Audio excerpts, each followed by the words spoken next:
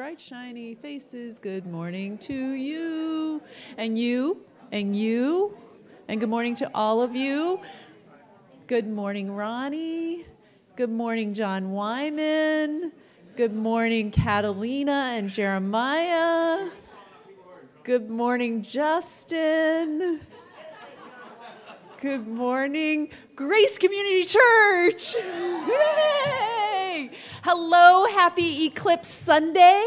Is this like the coolest? Northern Maine is the place to be for once. Like, shout out to all our Northern Maine friends, yes? And, you know, we as well, very close to Northern Maine. I just want to say good morning to everybody. Oh, I think I already did that. And let's have a word of prayer real quickly. Dear Lord Jesus, we are so grateful that you bring us together to be family, to be community. Lord, to learn more about you, to learn more about the people you put in our lives right around us, and how to serve them better for your glory, for your kingdom. In the name of the Father, the Son, and the Holy Spirit, we thank you. Amen. All right, and welcome to everybody online eating breakfast, and we enjoy you too. All right, first of all, I have a fidget toy here. No, it's not really a fidget toy. It is some anonymous person in our midst has an amazing talent to make bookmarks, and they've been sitting here for a little bit, but if you guys want a bookmark for your whatever, but for your good book, I have a good book. Yes, we have bookmarks to pass out. Thank you for sharing your talent. All right. And next up, Family Discipleship Night would, yes, the next one would be Friday evening, 6 o'clock. Friday, April 19th, which is at the end of school vacation. If you subscribe to Celebrating School Vacation, it's within your means, then it is that Friday night ending school vacation at 6 o'clock right here. Family in our vocabulary means anyone who has the means to come and be part of this church family. You do not have to have descendants or ancestors attached to you. You can just be a person yourself, coming and enjoying being part of family fellowship. The question this week, we're going through a catechism, and every month we have a different question. This month is, what does the law of God require? Don't worry, I have the answer printed. The answer is that we love God with all our heart, soul, mind, and strength, and love our neighbor as ourselves. And the memory verse, Matthew 22:37. Anybody want to say it? Don't worry, I have that printed too. All right, Matthew 22:37 is the memory verse. It says, "And he said to him, you shall love the Lord your God with all your heart and with all your soul and with all your mind." And thank you to the Baileys who usually organize that evening for us. And not that you've had enough of me talking, but a drum roll for Bruce Coughlin, please. Oh, I'm on the sound system. No, I'll drum roll this way so I don't blow your ears out. All right. All right, everybody glad to be here? That's as close to Cheryl as I could come. I emailed her during the week and said I'm practicing, but I don't think I've quite got it yet, so it is what it is. Some of us just don't have that in us. We have to work up to that. So even I remember a pastor one time saying, we get all excited about sports events and things like that and concerts, and we yell and scream. And I thought to myself, no, I don't know. That's not me even then. You know, when the Red Sox won the World Series for the first time in 86 years, I said, yes.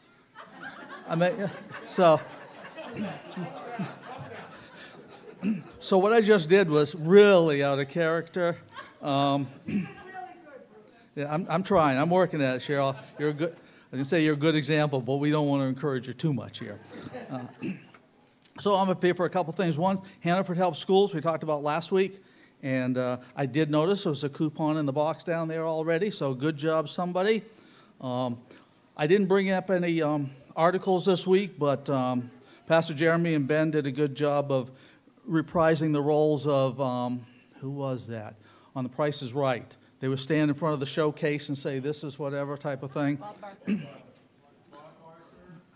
No, I was thinking of Carol and Holly, but, you know, you only got so much to work with, so they did well with that.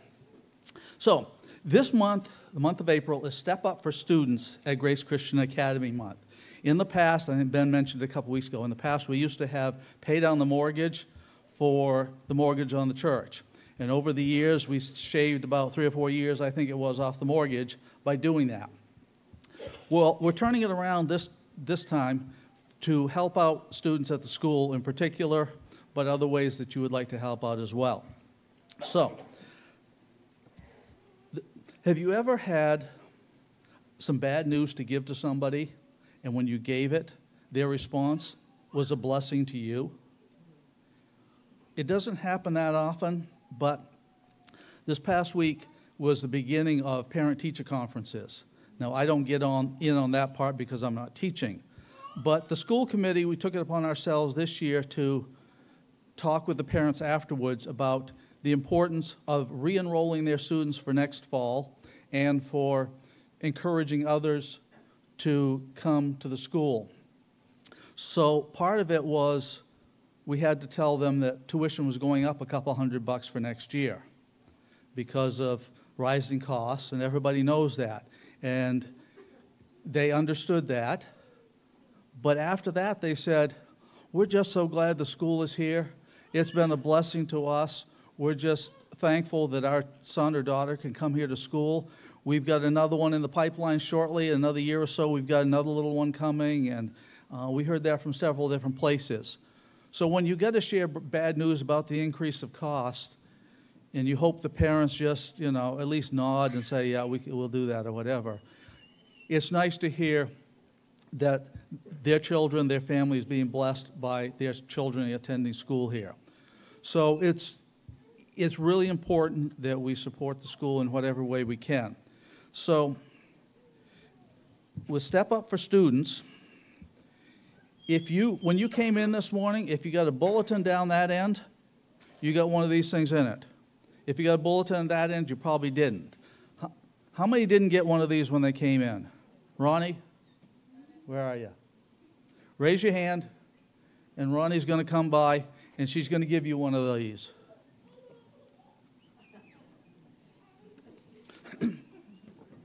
So what you're getting, and you can read it on your own time, not while somebody up here is talking or you're supposed to be singing or anything. But it's the cost of school, like everything else, has gone up. There was a big increase last year, and it was a much smaller one this year, but it's still an increase. And everything else, as you guys are aware of every day, is going up as well. But so we're going to give you the opportunity to help out. On the back side of this, for a couple years now at our annual business meeting, one person, and I won't mention her name, but she's really close to me right now, has asked what the cost of the school is. What are the finances of Grace Christian Academy? So I asked Ruth Andresen, who's our treasurer, to come up with something that we could put on here so you get an idea of what the cost is of running the school. Now, our fiscal year's from July 1st to June 30th. Everybody else runs on a calendar year. So what we did is I got the information from her, and then I tried to work it as somewhat as the calendar year of 2023. So on the back here is a general idea. This wouldn't hold up to an audit or anything like that, but it gives you a general idea of what it costs to run the school and where the money comes from. Now, God has greatly blessed us over the years, and we meet payroll every week. We pay the bills usually on time. Ruth is a remarkable treasurer because she talks about, I don't know how we're going to meet payroll this week. And then the next week she says, well, this money came in, these parents paid up, this was done, this was done. And it's like, praise the Lord. Thank you, Lord, for providing for another week. And that's how we operate. It's a very slim margin there. So this is an idea of what it costs. And the last two categories, yearbook fund and sports fund, are not from any school funding. It's we raise the money through sports or selling of ads, and that's how the yearbook and sports are paid for. So there's not enough money to do that in the regular what comes in. Now, so you can read that if you've been reading it while I've been talking, whatever. In a seat in front of you, most of you, in that little pocket there where a couple weeks ago, a month ago, they put the little cardboard thing in there, talk about the church. There's an envelope. It's got a nice picture of a kid, or in this one, it's kind of a funny picture of a kid with a coonskin hat and a mustache on. I think he was in second grade at the time, but anyway. And then on the other side is a way that you can give, specific ways you can give to the school. Now, if you want to give us money for anything else, we'll take it. It's not a problem. We'll find a use for it. But here are some specific ways that you can give. We're looking particularly at the scholarship fund. We had approximately, for this school year, approximately $12,000 from for scholarships. They were all used up amongst 10 kids, I think it was. There's been other money given along the way to help parents as well. If somebody's behind, people have given money to help those people catch up and that kind of thing. But here's a specific way that you can make a commitment, whether it's a one-time thing this month or so much a month over the next year, but for the scholarship fund. And if there's something else you'd like to give for, just make a note on the check that it goes for whatever. These can go in the box over there where if you give with actual cash or checks, you can put them in the box over there, one of these, and Brenda or Anna or whoever sorts through the stuff in the box, she will pass them on to Ruth for the school. And you can do that every month or just on your check, make a notation of what it's for. Back 35 years ago, I was on the board of Fairhaven Camps over in Brooks. And this is my camp story. Ben's got piles of them. I've got a few too, but just this one. We had an elderly lady, and to me, I was in my 20s at the time, so she might have been 50 for all I know. But she was referred to as an elderly lady, and she's a young lady now, I guess, in my book. But she used to give, at that time, I think it was $5 a month to help out Camp Fairhaven. Now, $5 a month isn't a whole lot. It wasn't then, it isn't now. But she'd been doing it for like 25 years. So she was faithful. She saw the ministry there, the needs there, and she wanted to help. And all she could do, she must have been old. She was on unlimited income. So she gave $5 a month, and that was the way that she could help out Camp Fairhaven. Maybe that's all you can do.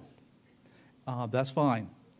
But this is above and beyond what you normally give here. So if it's not your tithe, it's not your offering that you would normally give on a regular Sunday or regular monthly giving. This is above and beyond that. And it will be very much appreciated. If you have any way you would like to help in any other way, please talk to one of us on the school committee. If you have any questions about this or what you see on here, don't hesitate to ask. We'd be happy to answer your questions. But most of all, everybody, one of my favorite songs in Southern gospel music is I Can Pray. I may not be able to, preach up here. I may not be able to sing great. I may not be able to do any number of these, teach school, but I can pray. So whether you're giving to the school or you're not giving to the school, pray for us. We've got some wonderful kids. We've got some fantastic teachers. Wanda comes in and paying half the time, and that's before she works with the kids. Say nothing but what it's like afterwards, but they do a great job. We're blessed to have them and all the people that do help out. So pray about it, see what the Lord would have you do, and we appreciate that. Thank you.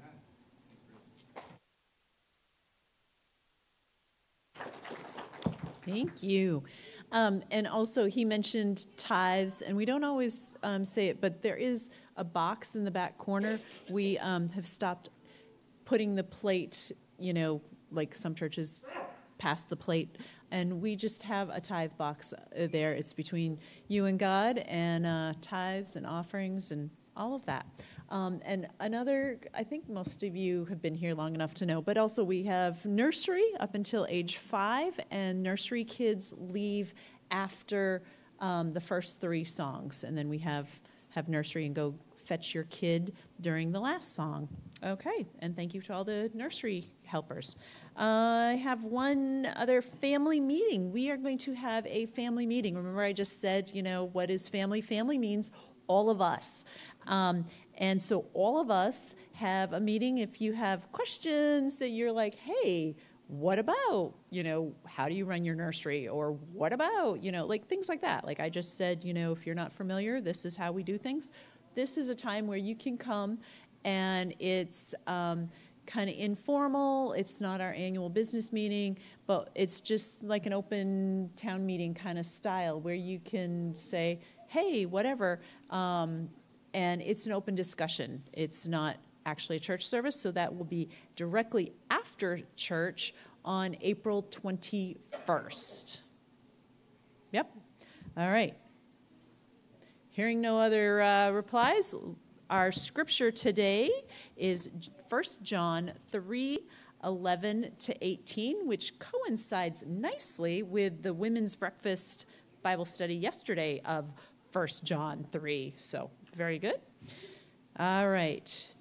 1 John 3. And the internet is kind of funky today. If people have digital Bibles, I would like to hear pages flipping this morning. All right. So 1 John is way towards the back, but not quite to Revelation. All right. Right before 2nd and 3rd John. I know. I heard somebody saying it in their mind. Yeah. See, you're grinning. Yeah. All right. Did I give you enough time to flip there? All right, 1 John 3:11-18. For this is the message that you have heard from the beginning, that we should love one another. We should not be like Cain, who was of the evil one and murdered his brother. And why did he murder him? Because his own deeds were evil and his brother's righteous. Do not be surprised, brothers, that the world hates you. We know that we have passed out of death into life because we love the brothers. Whoever does not love abides in death. Everyone who hates his brothers is a murderer, and you know that no murderer has eternal life abiding in him. By this we know love, that he laid down his life for us, and we ought to lay down our lives for the brothers. But if anyone has the world's goods and sees his brother in need, yet closes his heart against him, how does God's love abide in him? Little children, let us not love in word or talk, but in deed and in truth. The word of the Lord. Thanks be to God.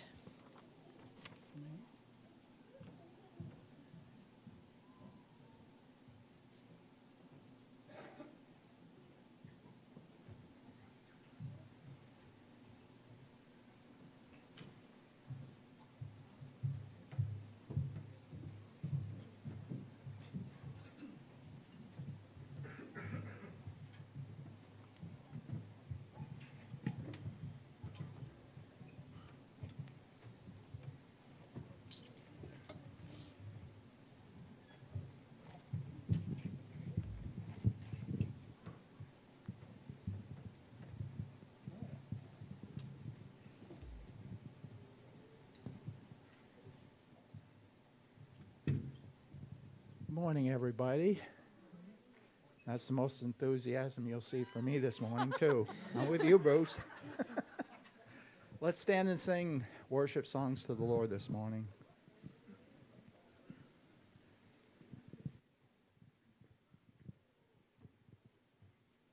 1, 2, 3, 4.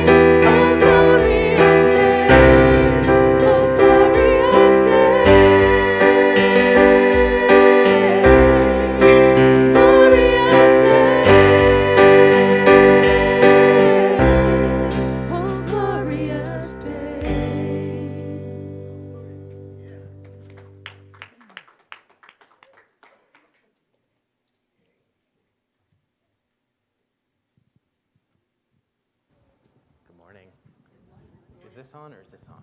Move that, okay. You got me today. So we often pray for churches in our area. I think it's really awesome and exciting and something we should do. I wanted to take a quick moment this morning and pray for our church because I think that's important too. So I'm going to pray for all aspects. And this is kind of basically what I do at our elders meeting is if I'm praying, I often pray. It's kind of the same thing. So it's important for us as a church to pray for each other and for our leadership and everything. It's kind of awkward because I am leadership, but we'll just skip that part. But anyway, let's just pray for our body this morning. Heavenly Father, we thank you for the group of people you've put together here. We thank you for building your church and for having a purpose and for an intent for your church and not just a gathering for the fun of gathering, Lord. We thank you that we're here for a reason. The reason is you, and the reason is to bring your message to the world. We just pray for opportunities to do that. We pray for the desire to do that. And we pray that you will just put the right people in place from our body to effectively communicate your message to the outside world. We thank you for our leadership, and we thank you for our pastor and what he means to our church. We thank you for all of the work he puts in. We just pray for your protection around him and around the rest of our leadership, elders and deacons, all the way down, Lord. Everybody that serves this church for your glory, we just thank you for them. And we just pray that we can continue to grow, continue to learn about you and to love you, and have that be the basis for our growth. Again, we thank you for loving us, for bringing everybody here right now for a purpose and for a reason. And we love you. Pray this in your name. Amen. I know there's a lot of people in this room that have come face to face with death this year, whether it's been an experience for yourself or someone that you love. This is a reminder of where our hope is. And I hope that as you continue to confront those scenarios in your life, that you can stand on this rock of hope and say, this is my life, this is what it means, and this is what the life to come means. 2, 3, 4. Sorry, it's in threes. 1, 2, 3.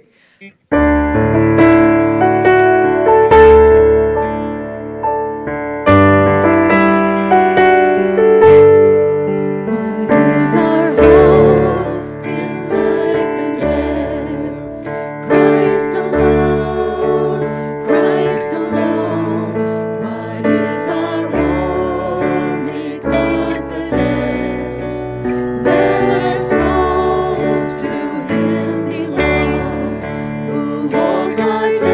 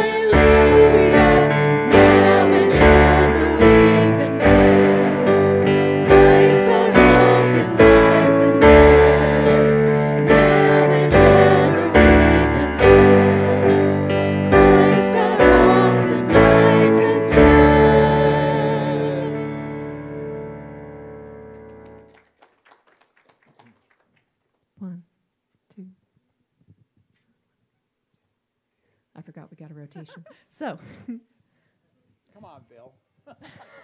why does he not have 5 arms? Right.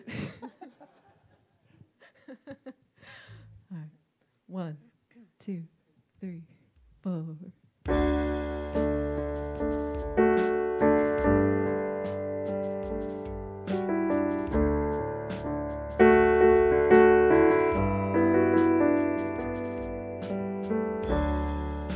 Worthy of every song we could ever sing. Worthy of all the praise we could ever bring. Worthy of every breath we could ever breathe. We live for you.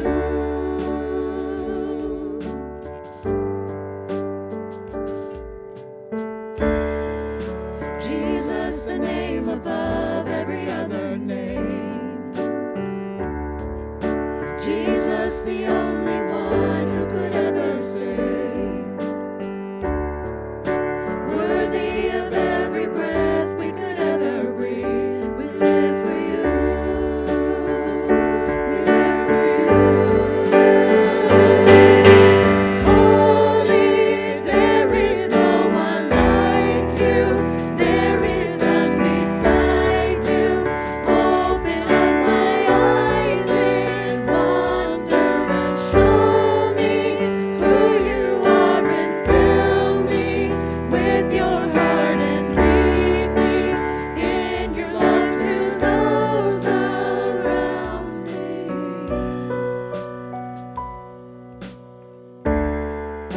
Jesus, the name above every other name. Jesus, the only one who could ever save.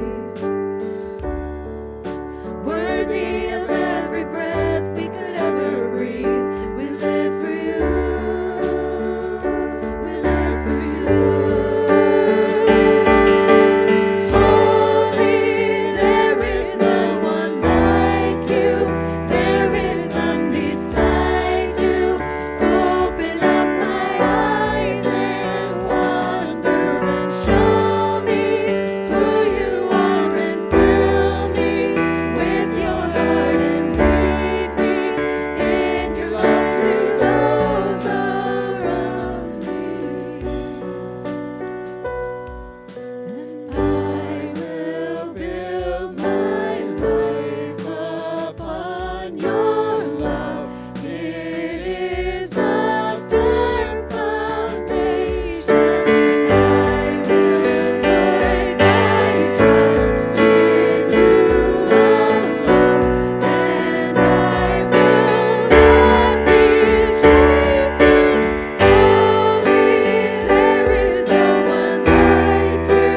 There is none beside you. Open up my eyes in wonder and show me who you are and fill me with your heart and lead me in your love to those around me. And I will build my life upon your love. It is a firm foundation. I will put my trust in you alone, and I will not be shaken. And I will build my life upon your love. It is a firm foundation. I will put my trust in you alone, and I will not be shaken.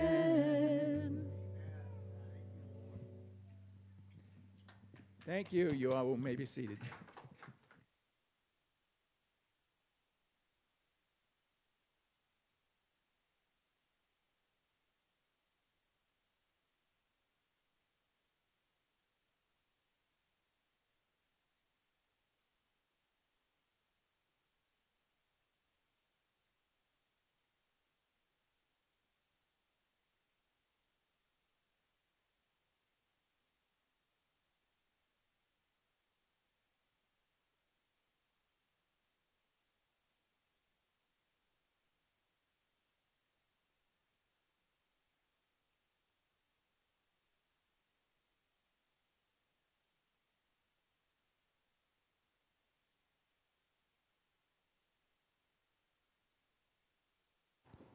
Hi again.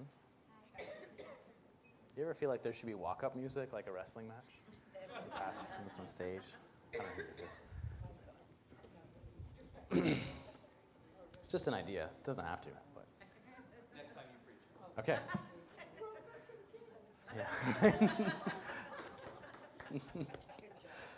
Yeah. Anyway, good morning, everyone. All right. So we're in Genesis still. I told Jeremy this works out really great for me. Like we spend a week on Passover and then a week on Easter and talking about the glory of the resurrection and the risen Christ, and then I get to come up here and I get to talk about murder and death and killing. So it's really great. It's good. Gonna try and keep it like slightly happy, but it's just not. I can't do it. Sorry, it's not gonna be happy. Now, if it is happy, you're gonna be like, oh, you undersold yourself. But anyway. Also, it's nice that the live stream is not working today. We're recording it. So if this is really bad, he's going to edit it. And so if you're not happy with how today's goes, you can watch the edited version in a couple days and be like, oh, that was better. He did a good job. That was all not true, by the way. I'm just joking. I don't think it'll be edited. Yes, the live stream is down. Yeah. So. Let's see. I should get my notes out, probably, so we don't just go everywhere. My mother's going to be disappointed that the live stream is not up. I'm surprised she hasn't texted me and asked where it is yet. But I will say hi to her now, and then I'll call her later and talk to her. And so when she watches this in a couple days, I won't have to call her because I already say hi to her. So it works out well. It works good. Yeah. I don't want to get her too used to that, so let's not do that. All right, so Genesis chapter 4 is where we're going to start today. Why don't we have a quick word of prayer, and then I'll start what we have. Heavenly Father, we thank you again for the time we have here this morning. We thank you for your word, even the hard, not pleasant parts. We just pray that you will show us what you want us to get out of this. And we just thank you for the opportunity to be here. We love you. Pray this in your name. Amen. All right, so Genesis chapter 4. What we've covered in Genesis so far is creation and the fall, and that's where we have stopped. So if you're a Lord of the Rings fan, we're kind of in the part of the story where Frodo has just left the Shire. He doesn't think it's going to be that bad. Like he's like, oh, it's a journey, but it's cool.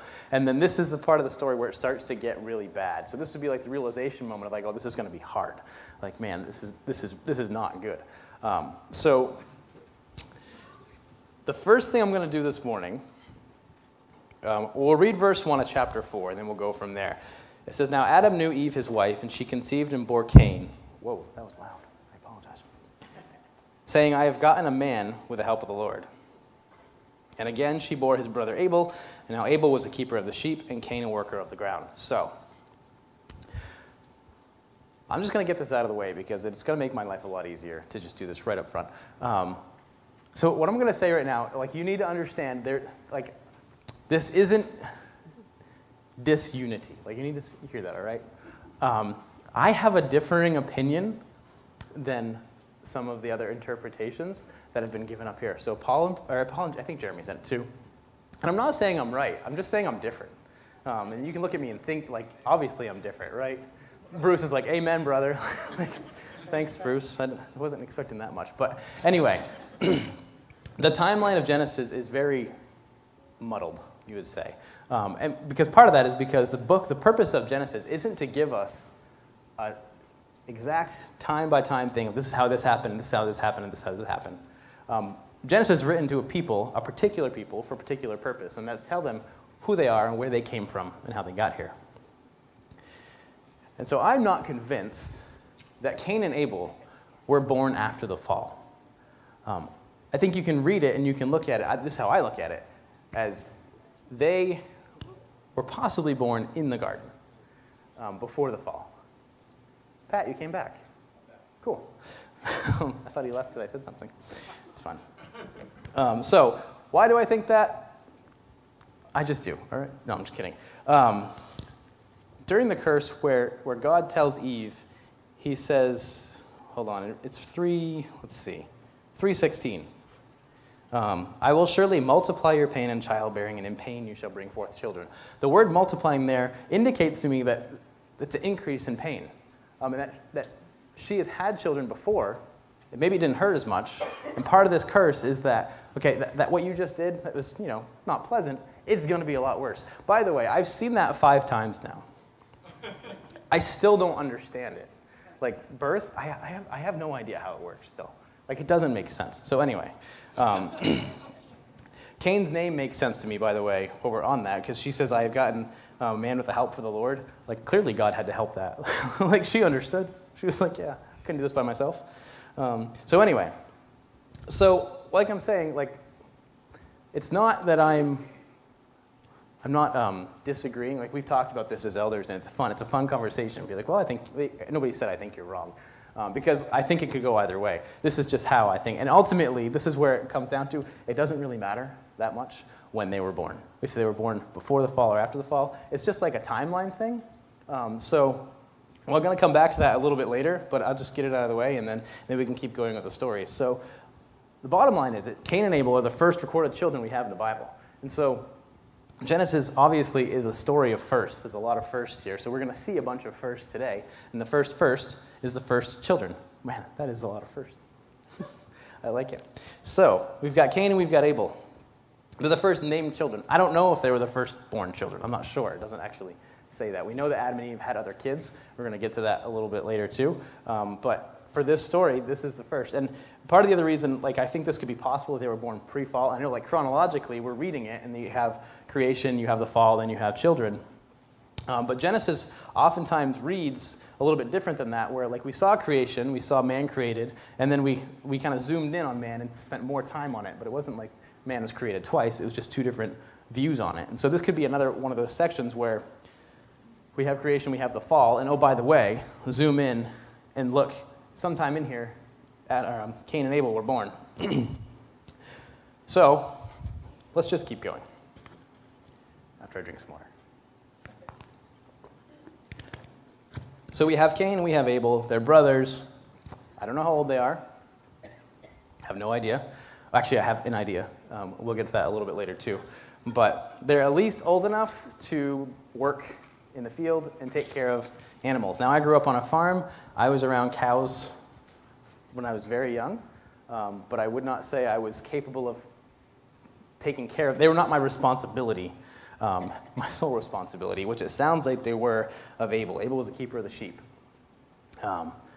You've got to be somewhat large to take care of sheep, or somewhat of a, muscular adult, I would say, because if you ever tried to wrestle a sheep, they can beat you, and they can hurt you. They will. Anyway, that sounded a lot more ominous than I meant it to say, but so we've got Cain and Abel. Cain works the ground. Abel is the keeper of the sheep. So we'll keep going with the story. We have the characters set. And it says, in the course of time, Cain brought an offering of the fruit of the ground, and Abel also brought the firstborn of his flock and of their fat portions. And the Lord had regard for Abel's offering, but for Cain and his offering he had no regard. So Cain was very angry, and his face fell. That sounds painful.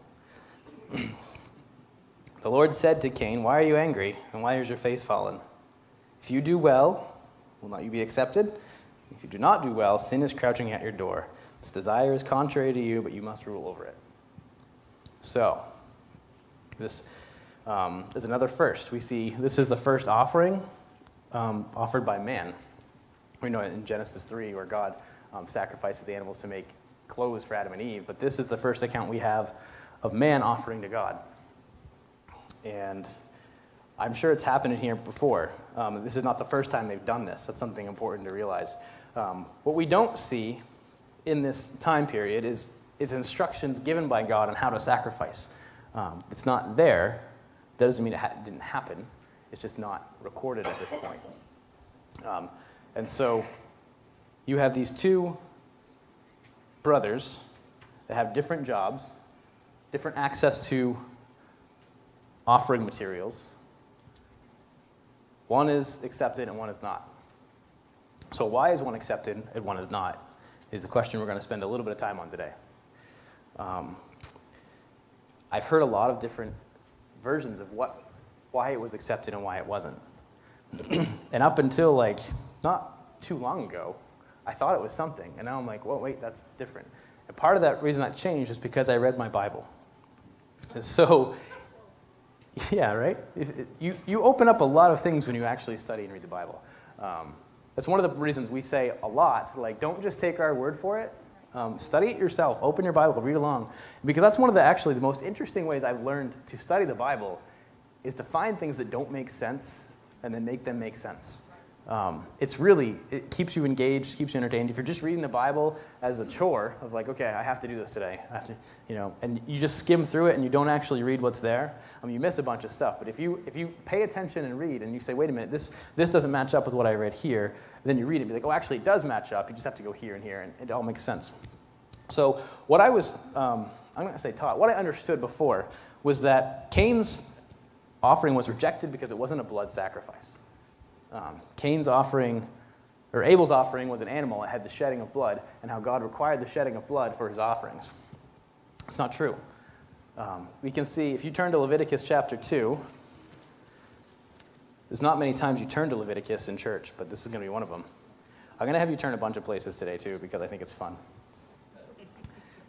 Leviticus chapter 2, and starting in verse 1, he says, when anyone brings a grain offering as an offering to the Lord, his offering shall be of fine flour. He shall pour oil on it and put frankincense on it and bring it into Aaron's sons, the priest, and he shall take, from it a handful of the fine flour and oil with all its frankincense, and the priest shall burn this as a memorial portion on the altar, a food offering with a pleasing aroma to the Lord.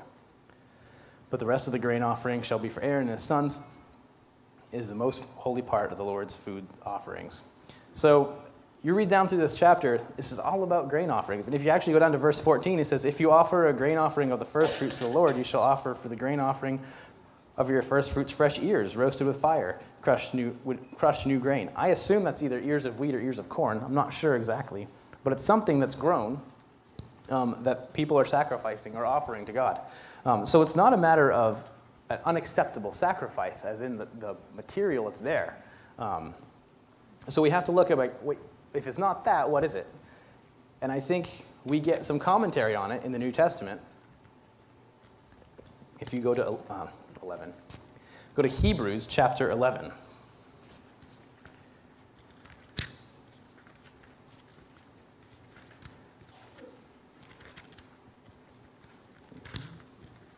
If you beat me there, just hang out. It's fine. Hebrews chapter 11, starting in verse 1. It says, now faith is the assurance of things hoped for, the conviction of things not seen. For by it the people of old received their commendation. By faith we understand that the universe was created by the word of God, so that what is seen was not made out of things that are visible. Verse 4 says, by faith Abel offered to God a more acceptable sacrifice than Cain, through which he was commended as righteous, God commending him by accepting his gifts. And through faith, though he died, he still speaks. So I read that, and I can kind of see that there was an aspect of faith in Abel's offering that apparently wasn't in Cain's. And what I like is that Hebrews here actually tells you what faith is before it actually tells you that he had faith. And so verse 1 says, faith is the assurance of things hoped for, the conviction of things unseen. So Abel's offering is an offering driven by faith of, I know God is going to do something. I know this is not just a useless ritual. I know that this is for a purpose, and I know God is in control of that purpose. And his will is going to happen. Whatever he's going to do, I believe it, I'm behind it. This is a example of that. And I assume Cain's didn't have that. So we see a few other instances in Scripture where God rejects sacrifices. This isn't just isolated to Cain, a one-time event. So I want to turn to some of them because they're some of the most interesting and scary verses in the Bible, I think. So the first one, if you go to Isaiah chapter 1, starting in verse 11, I think it gives us a little more insight into what Cain was doing. 1:11. It says, "What to me is the multitude of your sacrifices, says the Lord. I've had enough of your burnt offerings of rams and the fat of the well-fed beast. I do not delight in the blood of bulls or lambs or goats. When you come before me, or come to appear before me, who has required of you this trampling of my courts? Bring no more vain offerings. Incense is an abomination to me. New moon and Sabbath and the calling of convocations. I cannot endure iniquity and solemn assembly. Your new moons and your appointed feast my soul hates. They've become a burden to me. I'm weary of bearing them. When you spread out your hands, I will hide my eyes from you. Even though you make many prayers, I will not listen. Your hands are full of blood. Wash yourselves, make yourselves clean. Remove the evil of your deeds before my eyes. Cease to do evil, learn to do good, seek justice, correct oppression, bring justice to the fatherless, and plead the widow's cause." That's God's word to Israel there. But he's saying, well, I'll read some more verses, and we'll talk about what he's saying. Go to Amos chapter 5, verse 22. I'm just going to read them all. Amos is in the middle of the Old Testament, well, kind of near the end of the Old Testament. I'm saying this because I can't remember. Hosea, Joel. It's after Joel, Amos. Joel, Amos, Obadiah. Amos chapter 5. I'm highlighting a lot of the books that we forget about. This is the purpose of today. You're like, what, that's in there? What? Where? Amos chapter 5, and starting in verse 22. He says, "Even though you offer me your burnt offerings and grain offerings, I will not accept them. And the peace offerings of your fattened animals, I will not look upon them. Take away from me the noise of your songs, to the melody of your harps I will not listen. But let justice roll down like waters, and righteousness like an ever-flowing stream." So there's that one. God saying the same thing to the people. And then we'll go to Malachi chapter 1. Malachi is the last book in your Old Testament.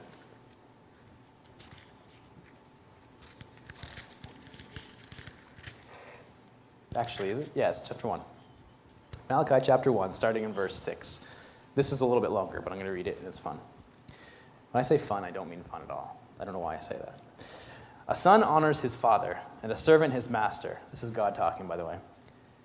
"If then I am a father, where is my honor? And if I am a master, where is my fear? Says the Lord of hosts to you, O priest who despise my name. But you say, how have we despised your name? By offering polluted food upon my altar. But you say, how have we polluted you? By saying that the Lord's table may be despised. When you offer blind animals in sacrifice, is that not evil? And when you offer those that are lame and are sick, is that not evil? Present that to your governor. Will he accept you or show you favor, says the Lord of hosts?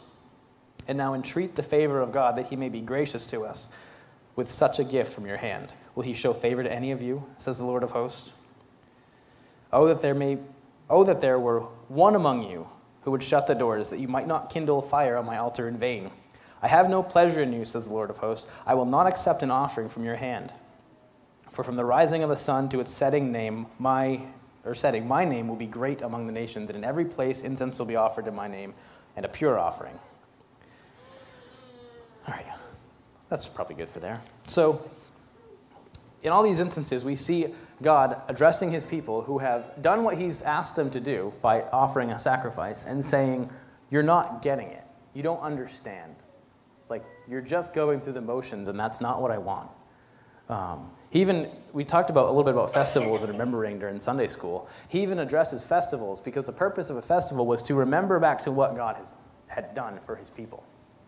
And God says, you've forgotten the reason. Like, you're still having the festival, you're still having your Sabbath, but you have no motivation behind it. You've completely forgotten why you're doing this. You're forgetting why you're offering to me. It's just an empty gesture at this point. Your heart is not behind it. He says, I don't want it. Like he says, I don't need all these burnt offerings. God doesn't need us to do that. So God's not sitting there with Cain and Abel and saying, if you don't get this right, I can't do what I'm supposed to do. He's saying, if you don't get this right, your relationship with me is broken even more. And so Cain doesn't like it. Cain is sad because he doesn't do good. Sad is not the right word. It says furious, I think, right? He says very angry. Cain was very angry. And his face fell. That doesn't mean his face actually fell off of him. It's still attached. It's still there. He doesn't need a facelift. It's all right there. He just looks really sad. He's despondent. He's like, oh, man. And so God, in his kindness and graciousness and lovingness, he goes after Cain, which, again, this is really the second offense in the Bible to God. And you can see the first one. Did God wait for Adam and Eve to come to him? He found them. He went and got them. He doesn't wait for Cain to come to him. He goes after him and says, Cain, what's going on? Why do you look so sad? By the way, God knows why he looks sad. Just saying. Why are you angry, and why has your face fallen? If you do well, will not you be accepted? And if you do not do well, sin is crouching at the door. The next line, I think, is very interesting for a couple of reasons. It's the first, well, actually, going back, that line in verse 7, if you do not do well, sin is crouching at the door. That word sin, it's the first time it's mentioned in the Bible, too. Like we have sin in Adam and Eve, but the word sin at first appears right there. That's it. And so God said it's waiting for you. It's crouching at the door. And then he says its desire is contrary or toward you, depending on your translation, but you must rule over it. Does that sound familiar, that verse? Anybody heard that before?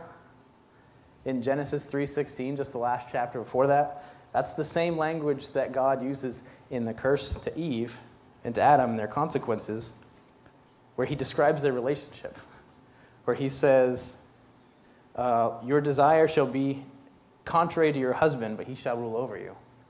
And so God tells this to Cain. He says, sin's desire is contrary to you, but you must rule over it. That's very interesting to me. And part of it, why it's interesting, is because I think a lot of people will take Genesis 3:16 and they'll use it as a prescriptive text of saying, like, okay, this is what God says, is that the woman's desire is against her husband, and he's going to rule over her, so that's how we need to do it.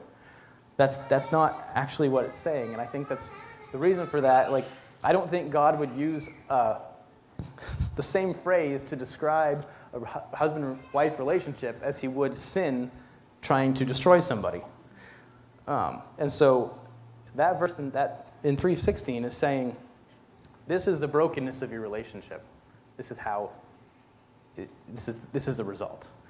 And in 4:7, when he says it, it's kind of the same idea. He's saying sin wants to destroy you. You can't let it. It's there, like its desire is right there. You have to be on guard, and you have to make sure it doesn't happen. And so Cain's like, thank you, God. I would have messed up there. I appreciate it. Goes and hugs Abel. They make up. Everything's good. That's not what happened. But you were like, wait, what? Does that happen? So, verse 8, things go from bad to worse here. Cain spoke to his brother. Cain spoke to his brother Abel. To Abel, his brother. My word. Why didn't they name him something else? It would have been much easier. He spoke. I should just leave. It's not going to get better. Cain spoke to Abel, his brother. And when they were in the field, Cain rose up against his brother Abel and killed him. That's not a spoiler. Like, that's not a surprise, right? Everybody knew that. Like, this is one of the most famous stories in the Bible. Like, even non-believers know who Cain and Abel are. So I hope that nobody was like, oh, goodness, didn't see that coming. Then the Lord said to Cain, where is Abel, your brother? Again, God knows where his brother is. And he said, I do not know. Am I my brother's keeper? Also a very famous line in pop culture today even. And the Lord said, what have you done? The voice of your brother's blood is crying to me from the ground. And now you are cursed from the ground, which has opened its mouth to receive your brother's blood from your hand. When you work the ground, it shall no longer yield its strength to you. You shall be a fugitive and a wanderer on the earth. And Cain said to the Lord, well, we'll stop right there for now. So,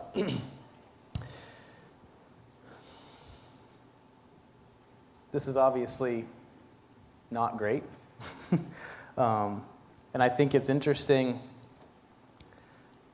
the first attack that Satan launches on humanity is to attack the relationship between God and humanity. Be like, can you really trust him? You know, is that really accurate? And the second attack is launching on man's relationship to each other. Relationships can tear down a lot. And I don't think that's lost here. So Cain makes a bad choice.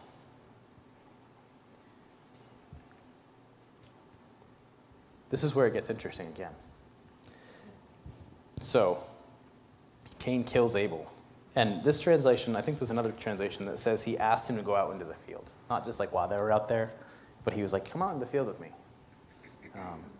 Abel doesn't really have a lot of reason to be out in the field. He works with sheep. He's not a field guy. Well, I guess there are sheep in the field. So, I don't know. I don't know what Cain's angle is exactly, but it's not good. And so he kills him. He rises up and he kills his brother. I don't know how he does it. For a long time I thought maybe he didn't know what he was doing. Maybe he if these are the first, nobody's died yet, maybe he didn't know it was going to kill him. But I think he knew exactly what he was doing because they knew how to kill things. We just like Abel's sacrifice of his animal, like he knew how to kill things. So he had a good idea what was going to happen. That being said, let's keep going. In verse 13, Cain said to the Lord, my punishment is greater than I can bear. Behold, you have driven me today from the ground, and from your face I shall be hidden. I shall be a fugitive and a wanderer on the earth, and whoever finds me will kill me. And the Lord said to him, not so. If anyone kills Cain, vengeance shall be taken on him sevenfold. And the Lord put a mark on Cain, lest anyone who found him should attack him. And then Cain went away from the presence of the Lord and settled in the land of Nod, east of Eden. Nod means wanderer, by the way, which is interesting. Cain's reaction here is very interesting to me, where he doesn't show any remorse. He does, like, God punishes him, and he's not like, I'm sorry I did that, or like, oh, man, yeah, I really messed up. He complains about his punishment. There's no defense. He doesn't offer defense. I think that was probably smart because it's God, and there's a limited amount of people on the earth right now, so it's not like he can blame a lot of other people. But he has no remorse for his actions. He just cares about himself and his own punishment. It's like, oh, this is too hard, God. All I did was kill my brother. Like, and you're going to do this to me? Like, he plays the victim. Like, he's like, oh, what? And I think it's interesting. This is why I think it's interesting, because there's a very specific set of rules and regulations we get to Exodus on the punishment for murder and how that looks. So let's just look at that really quick. So Exodus chapter 21, I'm going to make you turn some more. Exodus is right after Genesis, so it's not too far a trip for your fingers. Just flip right down there.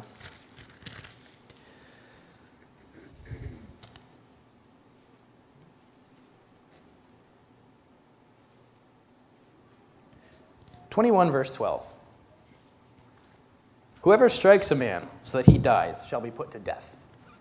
That's very blunt. It's just right there. The next verse is interesting. But if he did not lie in wait for him, but God let him fall into his hand, and then I will appoint a place for you. Then I will appoint for you a place to which you may flee. But if a man willfully attacks another to kill him by cunning, you shall take him from the altar that he may die. God is very clear here that if you murder somebody, the penalty is death. And it's not just there. There's a couple other sections that talks about that. Cain's still alive. God doesn't kill him. Like, if the penalty for murder is death, why is he still there? And honestly, like, we go to Numbers chapter 35 real quick. Again, Numbers is a book you never turn to. Like, that's the book you stop at your Bible reading plan in the year, because it's Numbers. Can't get through it.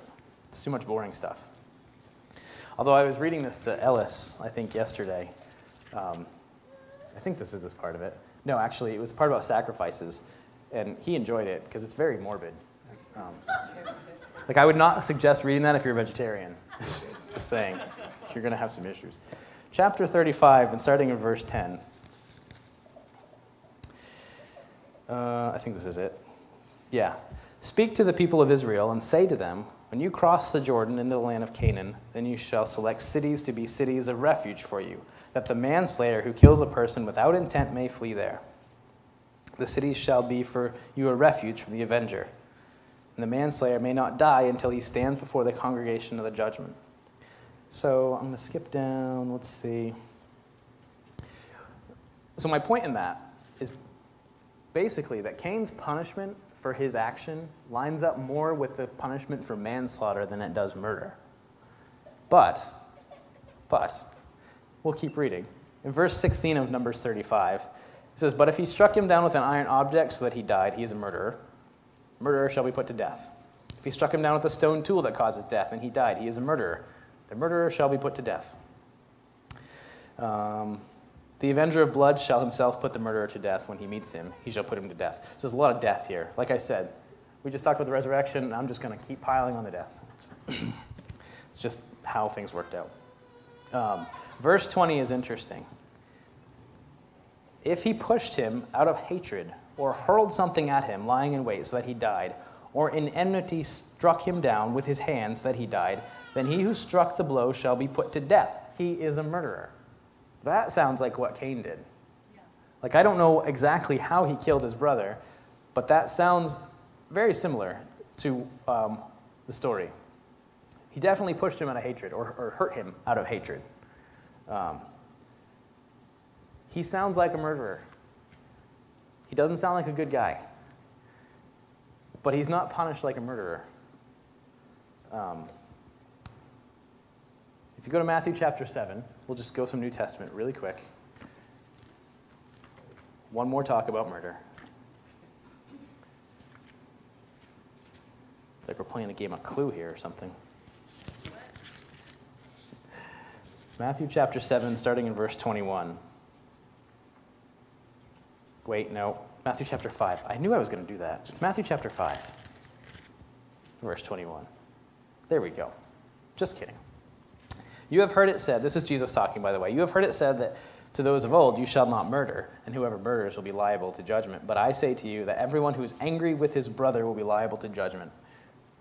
Whoever insults his brother will be liable to the council, and whoever says you fool will be liable to the hell of fire. So, Jesus takes it one step further and says Cain was guilty of murder when he got angry at his brother.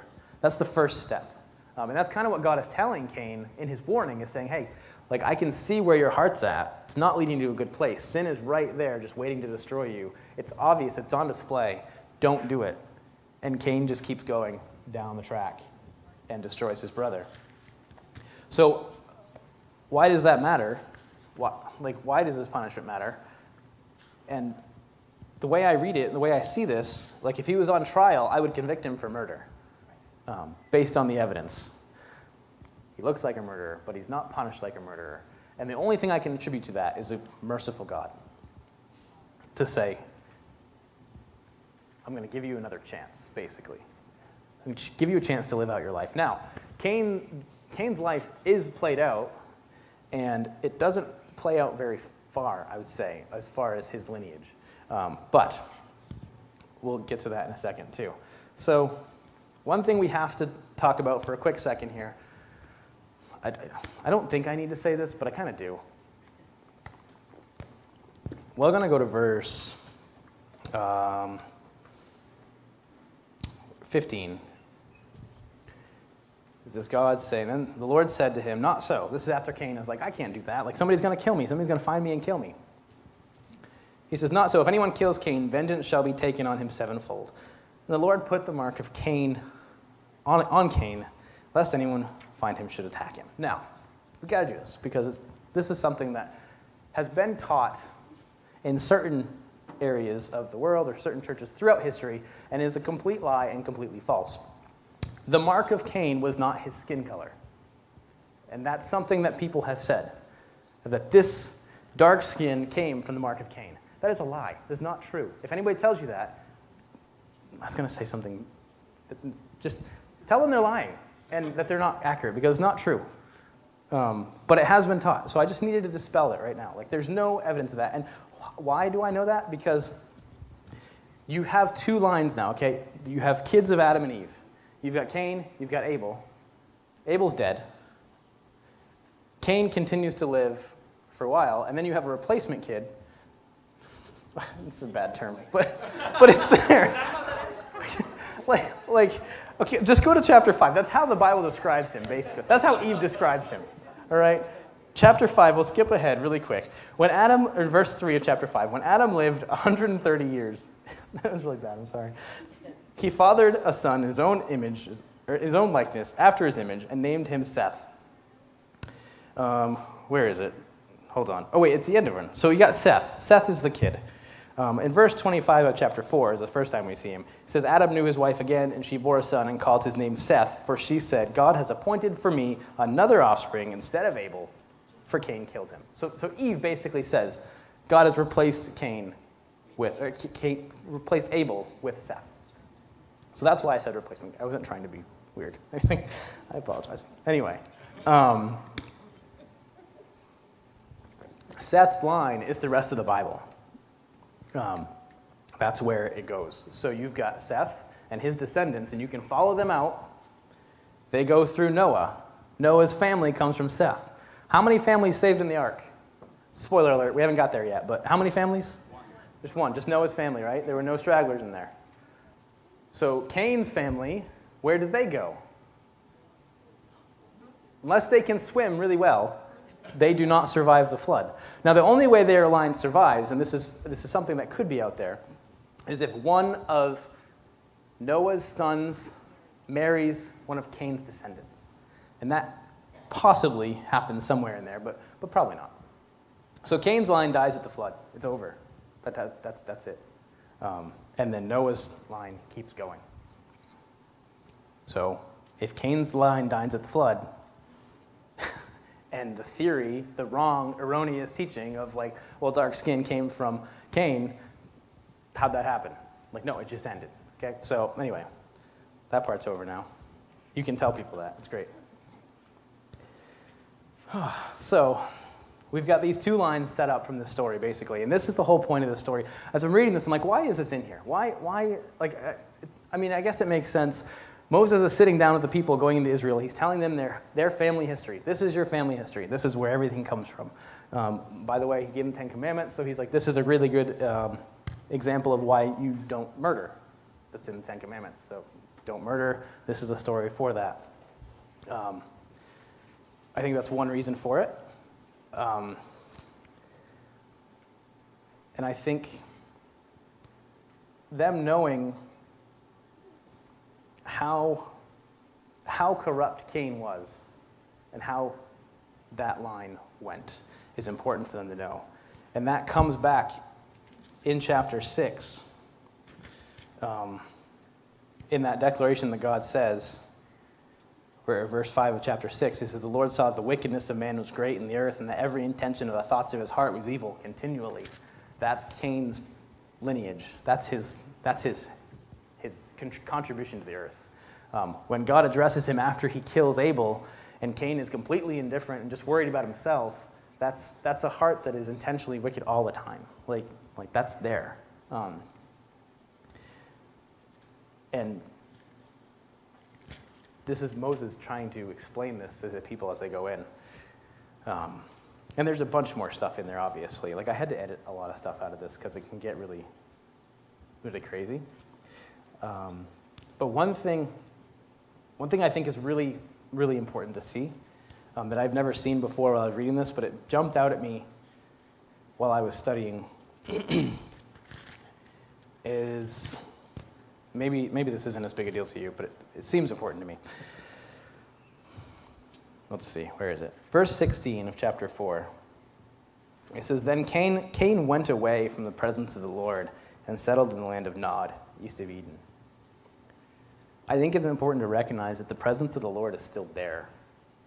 That he didn't kick Adam and Eve out of Eden and then just leave them.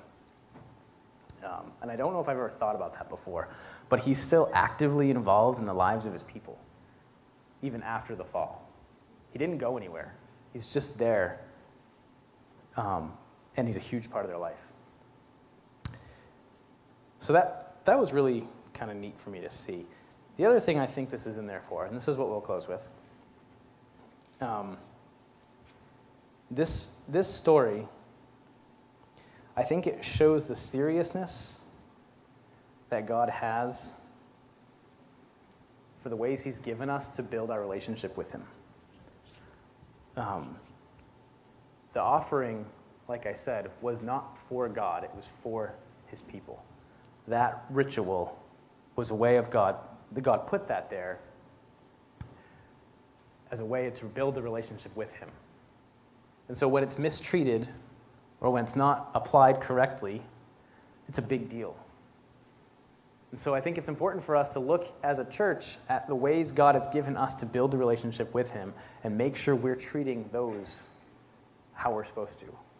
That we're not just gathering in vain on a Sunday. That we're not just reading our Bible because it's just what we have to do as Christians. That there's a motivation behind it, and that motivation is to maintain the relationship with God. Because that's where Cain messed up. He didn't have any intention other than maybe a little bit of fear and maybe obligation to maintain that relationship. God doesn't want I've said this before, God doesn't want our begrudging submission to his tasks. That doesn't glorify him. He doesn't want us to have to drag our feet and be like, I don't really want to do this, but it's just what I have to do right now. That doesn't bring him honor or glory or anything. It doesn't show the true character of God to bring us into a closer relationship with him for his glory and for our benefit. So, that's kind of what I wanted to close with today, is just examining and just making sure that what we're doing as believers has the motivation behind it to bring glory, honor to God, and to bring us closer to God, and not just because that's what we have to do in order to maintain like some semblance of a charade of a relationship with God. Nice, happy message. I hope you enjoyed it. I'd like to tell you it gets better, but it really doesn't for a while. It does eventually, but you got to hang in there and wait for it. All right.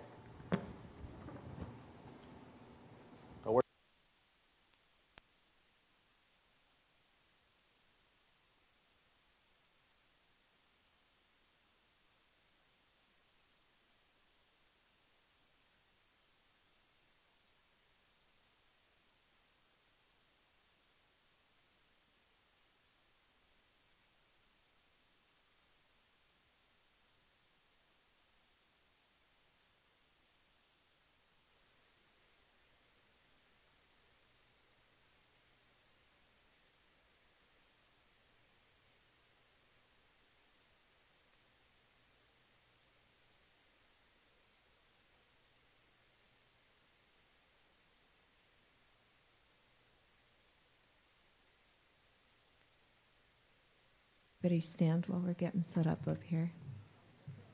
That was a lot of really great things to be thinking about, Ben. One of the things that caught my attention as we go into the song, "Yet not I, but Christ, through Christ in me."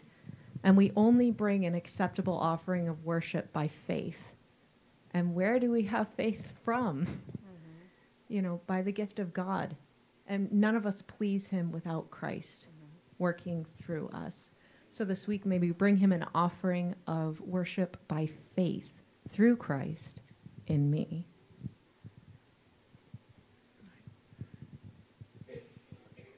One, two, three, four.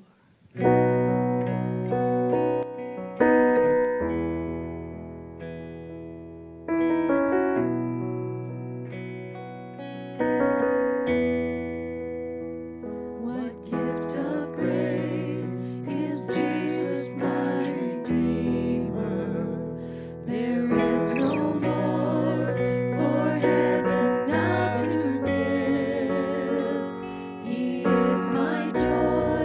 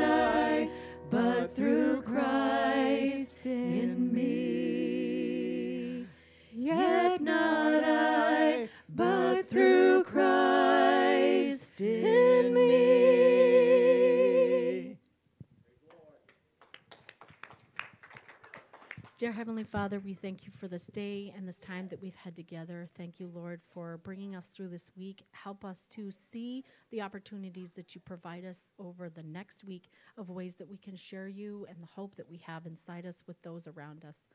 Lord, we know that this is a dark and scary place at times, and we thank you for being with us through everything that we go through. And we love you so much, and thank you for everything that you blessed us with. In your name, amen.